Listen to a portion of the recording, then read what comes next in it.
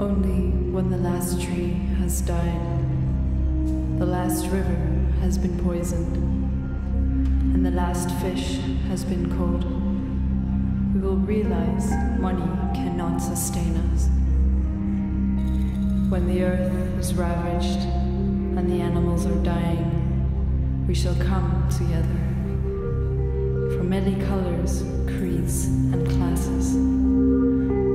By our actions, the earth shall be restored. We shall be known as warriors. And at any moment, we can unite in creation, rhythm, and harmony. This can be here. This can be now. We be Madubi.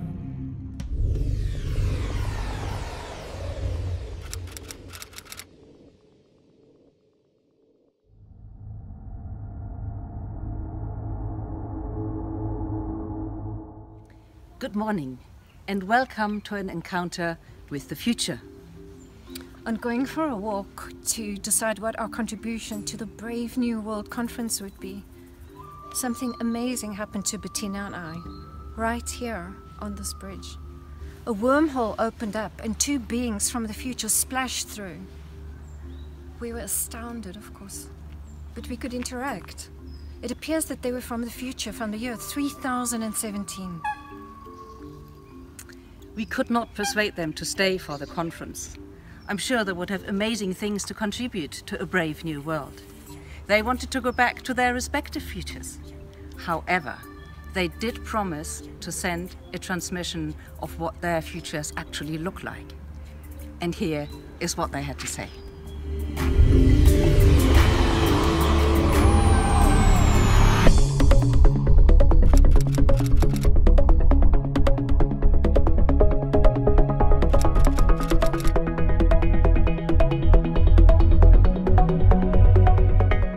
Greetings to the world.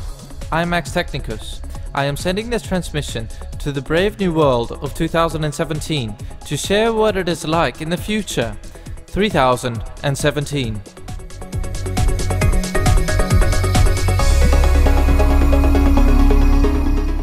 I remember reading in my history books how people in your era were rather concerned about overpopulation with challenges around food, water, and dwindling natural resources. There was a strong sense that technology would deliver you from these constraints. And indeed, thanks to technology, you were able to expand to other planets to address the mismatch of resources available, even though you never quite found a planet where the conditions were comparable to those of Earth. You, my forefathers, were so comfortable with technology. The main reason is that you had realized that the foundation of all life is the creation and passing on of currents, the flow of energy. That's what makes our body work and enables our brain to function. Given the flow of energy is the foundation for all life, the transition from ape to human to homunculus technicus was a natural transition.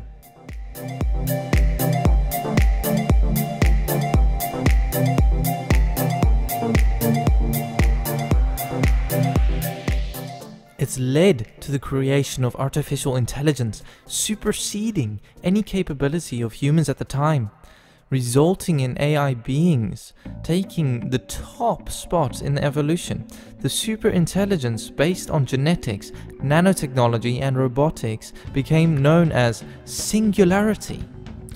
Back in the 21st century, people complained about a lack of time, the struggle to stay fit, and the problem of pollution of air, water, and land alike.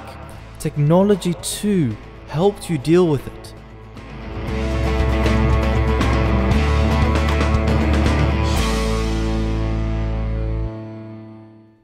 This device creates a hologram that changes the environment around you.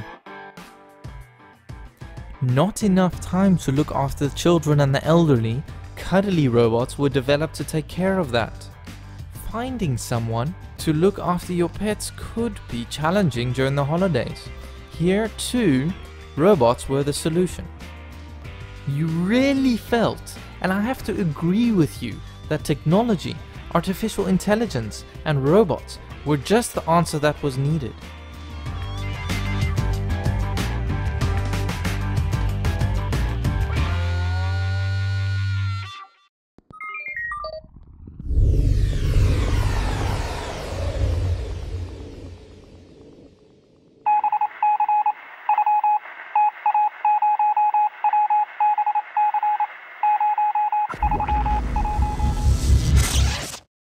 How fascinating!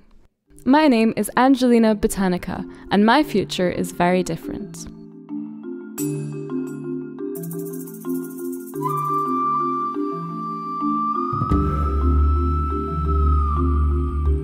I also remember reading about the discussions that took place in 2017, although the path chosen seems to be rather different. I feel that a particular shift in thinking was critical for them. They went from believing that humanity is the pinnacle of evolution and in control of nature, to the realization we are but one part of the system planet Earth and beyond.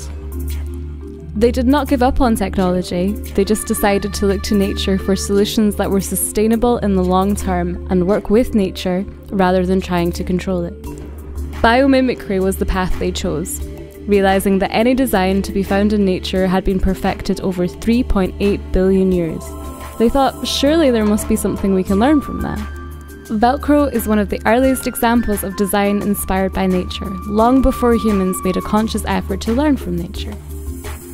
Another example of biomimicry is this building in the very hot country of Zimbabwe. Here, cooling costs over the lifespan of a building far exceed building costs. So engineers decided to look to nature, to find a structure where the temperature would remain the same despite strong fluctuations on the outside. They found this in termite mounds.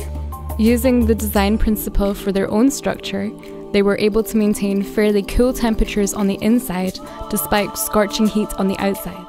This led to a 90% reduction in energy consumption. Even the military was able to learn from nature, as in this example of a hawk-shaped stealth bomber. The belief that bigger is better, more efficient and more productive had gone unchallenged for far too long. In a one-off scenario, this seems to hold true, but over time, it does not work. Everyone seemed to assume that ginormous, monocultural fields were the best way to ensure the ability to feed an ever-growing population. However, a report by the UN in 2014 revealed that 80% of all food was produced by generally smaller family farms.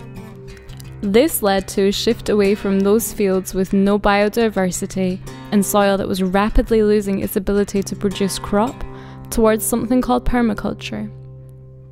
Realizing the benefits of vegetation for filtering the air, providing shade, and being a foundation for rich biodiversity, vertical gardens also quickly spread. This provided a healthier climate, particularly in cities that suffered from smog and pollution, where an increasing amount of the population were living. In short, they chose an approach based on working with and through nature, and this helped them, all of them, to live well within the boundaries of our beautiful planet Earth.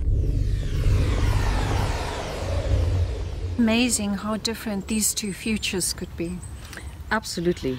And what it does, it reminds me of two paradigms I've recently come across. One by economist Branko Milanovic, and one by a proponent of the circular economy, Kate Raworth. Kate Raworth has developed something called the donut economy, which is all about everyone on this planet living well within the planetary boundaries. For me, the most interesting thing about those two views is that Branko thinks that humans are greedy and selfish. Kate offers a more balanced view, saying that yes, we are competitive and we are collaborative. We are greedy and we like to contribute. So there are two different paradigms which are really interesting. So we thought it would be wonderful in our workshop to explore these two paradigms and to think about what might be possible, but what might not. To understand what is important to each one of us, and then to create those steps towards integrating the best of both worlds.